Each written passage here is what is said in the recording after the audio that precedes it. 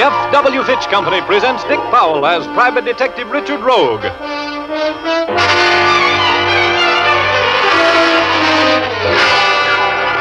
In Rogue's Gallery.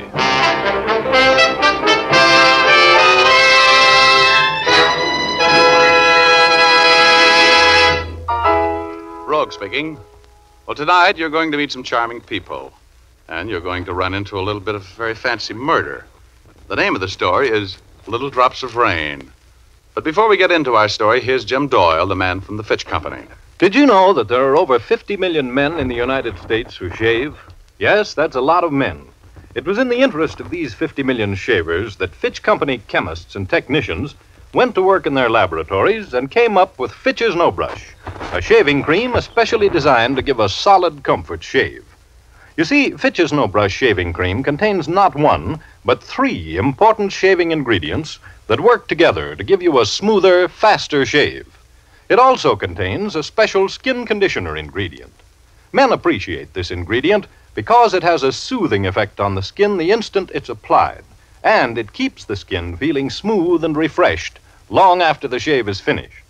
Men also like the just right consistency of Fitch's No Brush. It's neither too thick nor too thin. It's not greasy and won't clog the razor. If you're among those who prefer a lather cream, try Fitch's Brush Cream. It gives a rich, dense lather that wilts whiskers completely soft for clean, fast shaves. Both Fitch's Brush and Fitch's No Brush shaving cream come in big 25 and 50-cent sizes. Try a jar. You'll find it easier on your razor and easier on you. Thank you, Jim. And now I'd like to tell my story. Okay, here's Dick Powell as Private Detective Richard Rogue in another personally conducted tour through Rogue's Gallery.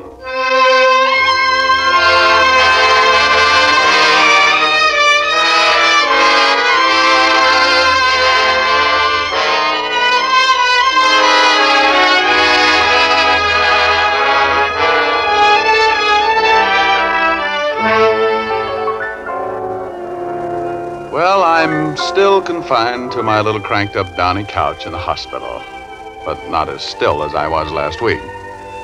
I am now allowed to get up and totter around a little, and I use the word totter advisedly. My legs act like strangers who have different political beliefs, and my knees have suddenly developed sideways hinges. But my nurses, my nurses. Yes, they're beautiful and tender and resistant. And speaking of nurses, nurses are girls, and girls are my favorite pastime. And that brings me up to the girl who has done the most to confuse my life. Liza, the girl I was so sincerely in love with a couple of months ago. Liza was in to see me. She just left, and we were talking about the time when I showed up at her apartment for a date. It was raining out, and I was sitting at the piano, doodling around a little bit.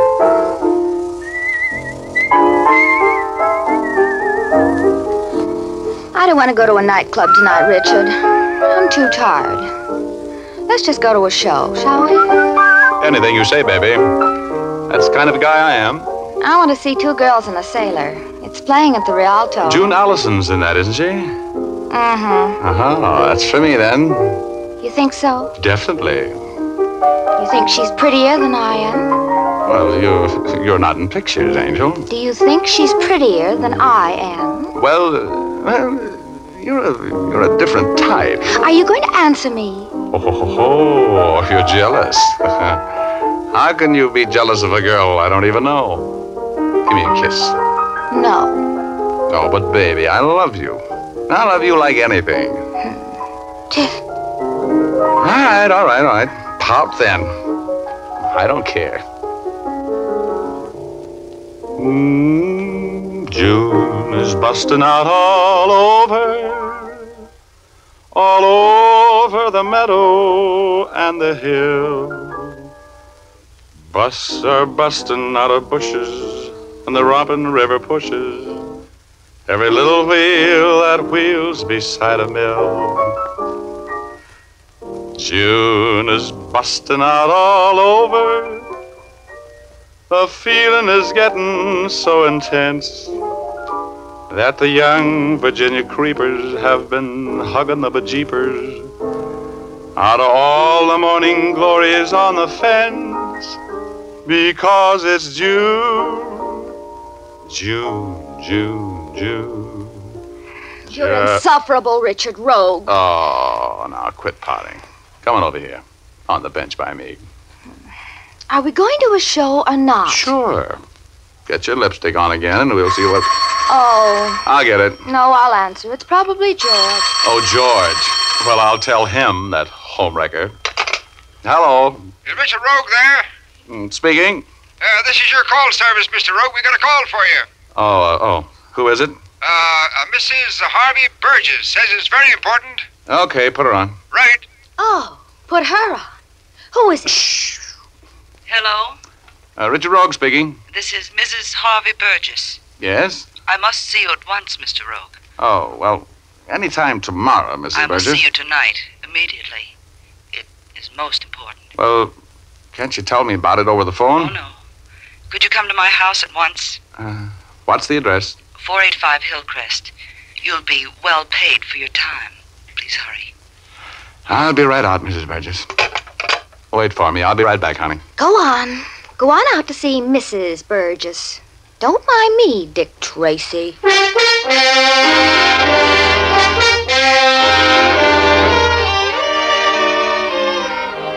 Well, what could I do? Mrs. Harvey Burgess was the wife of a tycoon with $1 for every Democrat in Georgia. I tried to explain to Liza, but I was talking to myself, and I left for the Burgess residence. I left Liza burning like Mrs. O'Leary's barn. The Burgess mansion was a huge colonial affair.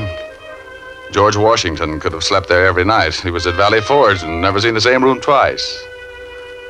A butler who talked like he was choking to death on an olive pit conducted me into the library and into the presence of Mrs. Harvey Burgess. Oh, my, what a presence. She was sitting in front of the open fire, filling out a hostess gown that didn't straighten out any of the curves she featured. I pulled my eyes back into my head and tried not to look too interested. Sit down, Mr. Rogue.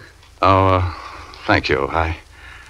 I'm in a bit of a hurry tonight, Mrs. Burgess. As a matter of fact, Mr. Rogue, my husband is making a fool of himself. Yes? He's lost his mind completely over a secretary in his office. His secretary. A girl by the name of Helen Stark. You mean that... Yes, I mean he prefers her company to mine. Well, that doesn't sound reasonable, if you'll pardon me for saying so. What do you want me to do? Somebody has to bring Harvey back to his senses, Mr. Rogue. Well, I'm afraid you've called on the wrong man. I'm not very good at long fatherly talks. Oh, Mr. Rogue, please, I'm so alone. Hey, now, wait a minute. Good grief. You mean to tell me that Harvey is neglecting you? What you need to straighten Harvey out is a psychiatrist, not a detective. Harvey is definitely off his trolley. Please, help me, Mr. Rogue. No, Mrs. Burgess. He's with her right this minute. How do you know? When he left the house tonight, I followed him. He went to the home of his best friend, Clarence Roman. I parked across the street. I was going in and face them, but I saw Mr. Roman leave, and I lost my nerve. That's when I called you. Oh, Mr. Rogue, I want you to go out there and talk to Harvey. Tell him I know all about him and that Stark girl, and I'm suing him for divorce.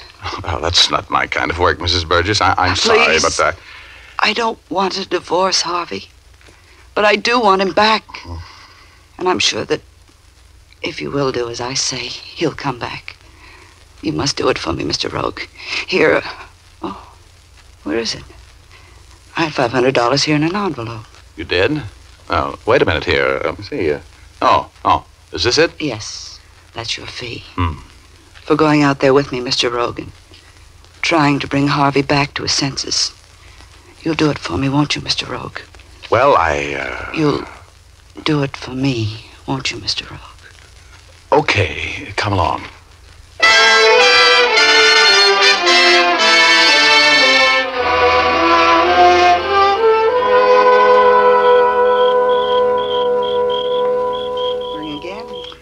All right. Well, it seems there's nobody home. There's my husband's convertible out in front, right where he left it tonight when I followed him out here. How did the girl arrive? In her car. Oh, her car isn't here. It was right behind Harvey's. Looks like we got here too late, doesn't it? Try the door. I know Harvey's still here. All right.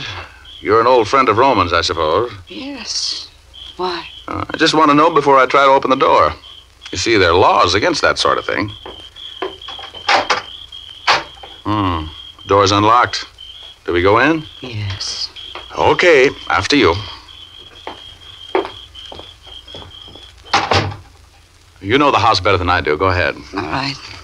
The living room is over here. Nobody home. Look, Mrs. Burgess, we better get out of here. No.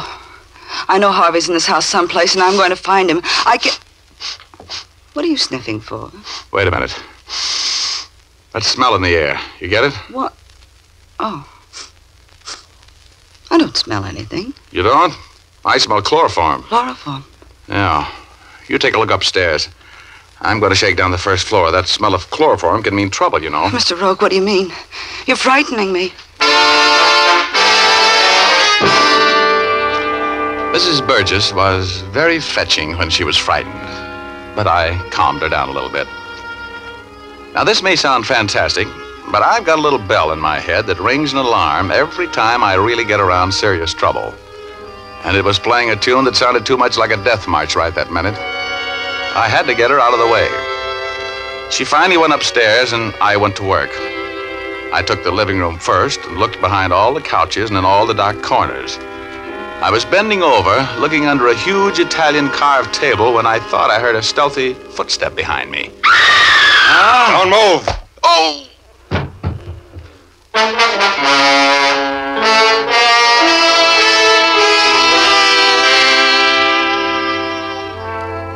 Oh, my ears were still full of that ringing scream Mrs. Burgess had let out as I caught that sock behind the ear and drifted gently through space toward cloud number 8 and my alter ego, Eugor. I was hoping he wouldn't be there, but he was. Sitting there with that silly smirk on his face with his little short legs pulled up under his chin and his funny little arms around them and his long white beard waving the cosmic breeze. Hello, Richard. Welcome home. No, shut up. That's a fine attitude. You go prowling around a strange house and get caught at it and knocked out. Then you come up here and take it out on me. Get out of here, you ingrate. Oh, stop acting like a landlord, Eugor. What happened to me? Are you kidding? Tell me, why did Mrs. Burgess scream? Answer me, Eugor. Do you know why she screamed? Sure. You going to tell me? No, find out for yourself. You're a detective. Oh, someday I'm going to get rid of you, you little pest. Why don't you get back to work? You got a date with Liza, you know. She's still waiting. Yeah, that's right. Well, here goes.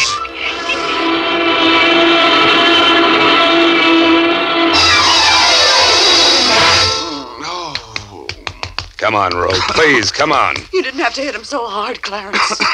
Oh, who hit me? I'm Clarence Roman, Rogue. I came home, I found the front door unlocked, I walked in, I saw a strange man prowling around my parlor. A woman screamed, and I hit you with my cane. Oh, well, what do you carry for a cane? A ball bat? Why did you scream, Mrs. Burgess? I found my husband upstairs. He's dead, murdered.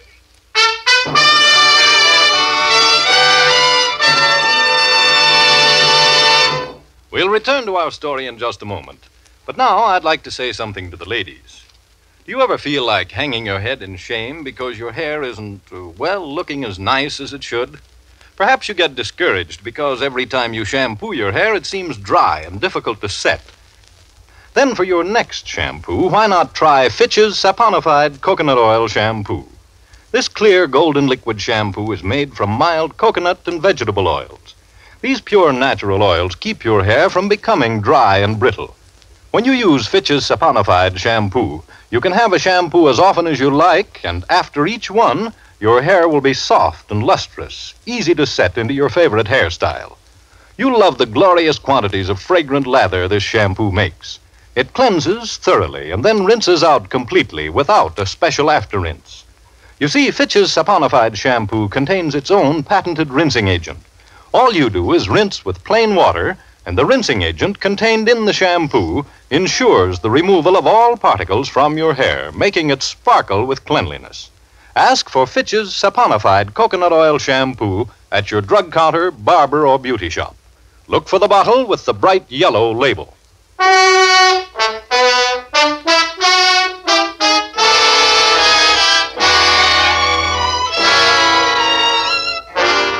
Now back to Rogue's Gallery. Richard Rogue is telling our story. Well, I had accepted a case for Mrs. Harvey Burgess, a suspicious wife. Yes, that's the Mrs. Harvey Burgess of the Burgess Millions. She suspected her husband of having a rendezvous with Helen Stark, his secretary, at the home of Clarence Roman, Burgess's best friend, and we went out there together. Nobody answered the door, so we went in. My suspicions were aroused when I smelled the unmistakable odor of chloroform.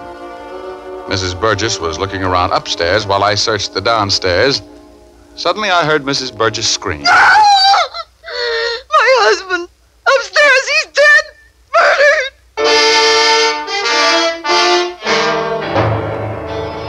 Well, that snapped me out of it. I got to my feet and ran up the stairs. Mrs. Burgess and Roma were right behind me, and she directed me into the library, which was just off the main hall.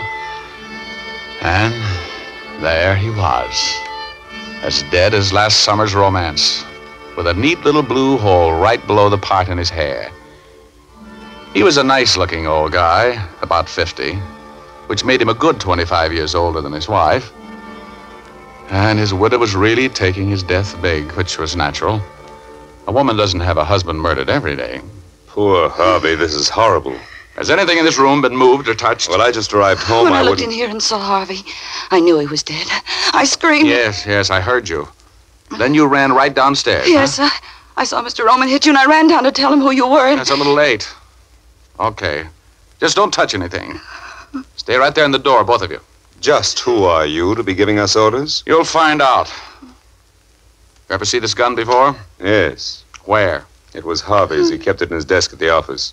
Oh, you recognized it mighty quickly. How? It has his initials on it. I can see them from here, inset in the butt of the gun. Oh, his gun, huh? Yeah. Well, it wasn't suicide. Not with the gun clear over here on the opposite side of the room. This is murder. Hey. What's the matter? Well, this ought to do it. What is it? It's a handkerchief. A very nice linen handkerchief with initials in the corner. And blood on it. What initials? H.S. Helen Stark. That's her handkerchief. She killed Harvey. She killed my Harvey. Is there a phone upstairs here? Yes. You'll find an extension in the hall. Thanks. Come on out of this room. I don't want anything touched or moved. Now. Dear, please. You two wait for me downstairs. I'll be down just a minute. As soon as I call the police.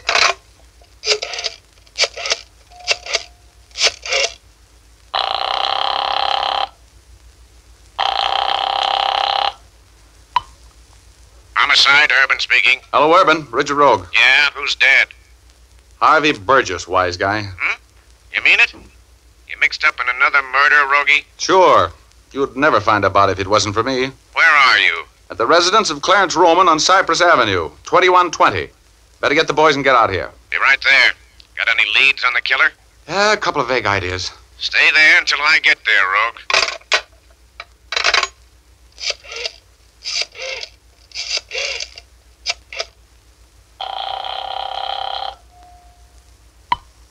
Hello? Oh, hello, Liza, darling. This is Rogie. Oh, you know what time it is. Oh, sure, honey, I'll but... give you 10 minutes to get back here and take me to that show. What? Oh. Look, Roman. Roman, the cops will be here in a minute.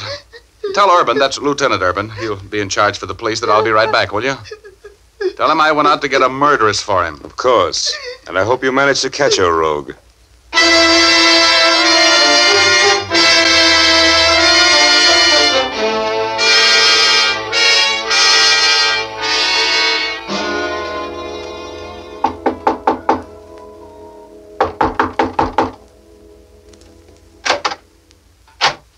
Yes? Good evening. Is Helen Stark at home? I beg your pardon. I'm a bit deaf.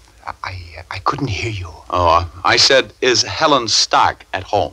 Oh, Helen? No, she isn't home this evening. Has she been home? I say, has she been home in the last hour? No, she hasn't. I don't know what time to expect her either. But I imagine she'll be home soon, though. You know where she is? Well, she didn't come home from the office tonight. She's working late. Oh, she called you and told you she wouldn't be home? Yes. She said she was going to work with Mr. Burgess. That's her boss, you know, the millionaire. Yes, well, thank you. Could I tell her who called? No, that won't be necessary, thanks. Thanks very much, Mr. Stark. You and Helen live here all alone? Yes, since her mother died several years ago. Are you an old friend of Helen's? No, a very recent acquaintance. Oh. I'm sorry I bothered you, Mr. Stark. Good night. Good evening. Nice out after the rain, isn't it? Yeah, sure is. Good night. Good night.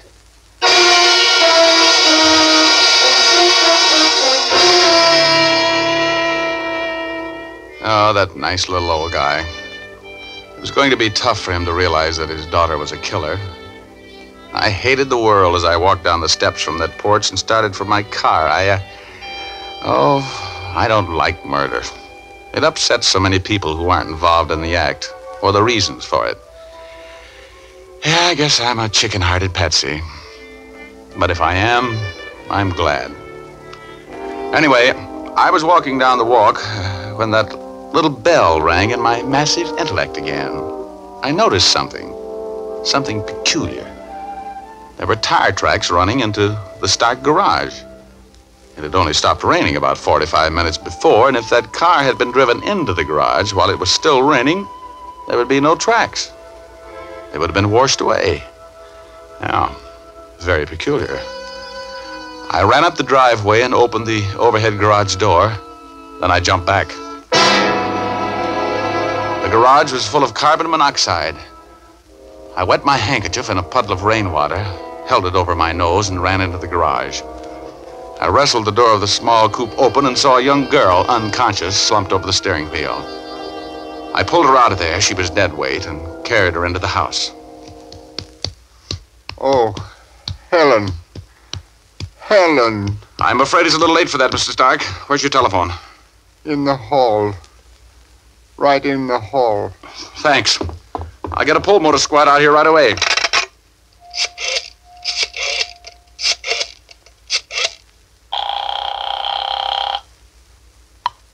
Fire department. Get a pull motor squad to 640 Inglewood Drive. Attempted suicide. Bad shape. Rush it. Right.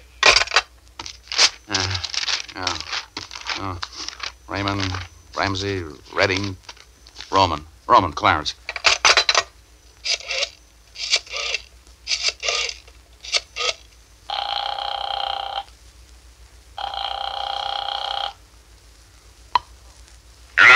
Hello, Lieutenant Urban, please. This is Richard Rogan. It's important. This is Urban speaking, Rogue. I thought I told you to stay here. Look, never mind the argument. Get out here to 640 Inglewood Drive. I've got Helen Stark for you. You have? Nice work. I want to talk to that young lady. Well, you missed the boat.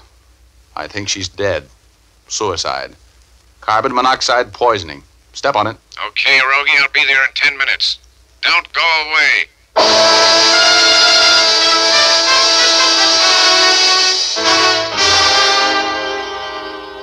I gave Helen Stark my own interpretation of artificial respiration until the pull motor squad got there. Urban arrived on the heels of the fire department, and we went out and looked around in the garage, made some fascinating discoveries, too. The car had run out of gas and stopped turning over, for one thing, and one thing led to another, to coin a phrase. Anyway, Urban and I made a little deal. I went back to the Roman residence, and while he and his boys were being scientific, I sat in the parlor and talked with Mrs. Burgess and Clarence Roman. Mrs. Burgess had recovered her poise to some extent. They were both very anxious to know all about my daring capture of the Stark girl. I'm glad she's dead.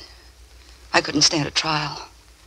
I'm glad she committed suicide. Yes, I guess it seemed like the only way out. She wasn't very smart about murder, leaving clues all over the place the way she did. Even the cops would have had her in 24 hours. How well did you know the Stark girl, Roman? Rather well. I'd see her around the office a great deal. Harvey was, well, not very discreet about the fact that he was fond of her. Please, Clarence. Harvey's dead. We should forget those things. He was a good husband. I don't know what life is going to be like without him. I just have an idea that it's going to be pretty simple, Mrs. Burgess, and possibly rather short. What do you mean? I mean that the police suspected you and Mr. Roman murdered your husband and Miss Stark. That's a serious accusation, Rogue. Your husband was suing you for divorce, wasn't he, Mrs. Burgess? He knew you were going to be there with Mr. Roman, his best friend, tonight. So he came and surprised you with Helen Stark for a witness, didn't he? And you, Mr. Roman, you killed him, and then you had to kill Helen Stark to shut her up. This is preposterous. Sit down, Roman. You were right, Rogie. We found Roman's fingerprints on the steering wheel of Helen Stark's car. One of the boys just got back with a report that Roman's shoe is a perfect fit in that shoe print outside Stark's garage. I had nothing to do with it. Clarence killed Harvey, and then he chloroformed that Stark girl, and then... You're in this as far as I am. Shut up! I've got more news for you, Roman. Helen Stark isn't dead. The car ran out of gas just in time. She'll be there to appear against you when you're tried for murder.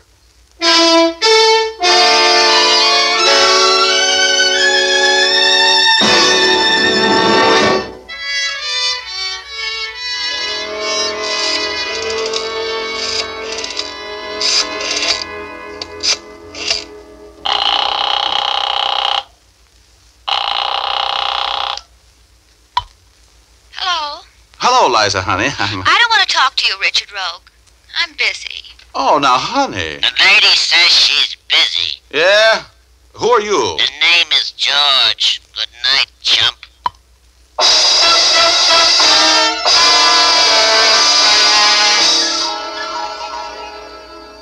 Little drops of rain. The stuff we're getting so much of out here in California right now saved Helen Stark's life. Because if I hadn't noticed those tire tracks, she would have stayed in the garage until it was too late for the pull motor squad to save her. Yes, sir. Little drops of rain put the curse on what was almost a perfect double murder. With the help of my massive intellect. There's only one thing I can't understand. How come a guy as smart as I am gets hit on the head so often? Answer me that, will you?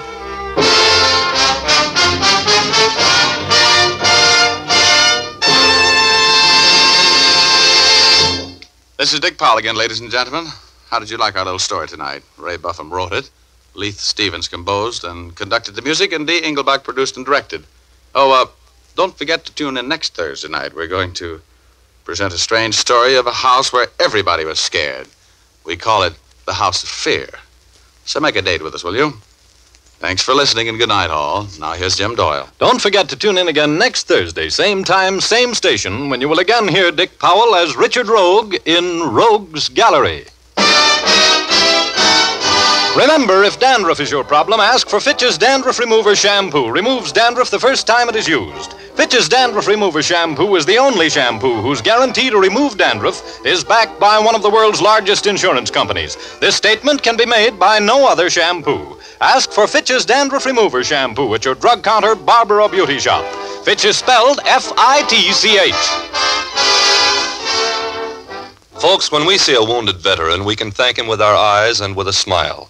We can also thank him in more material ways, like helping make sure he gets all the benefits of the GI Bill of Rights. That takes money. The money we lend when we buy victory bonds. Buy victory bonds.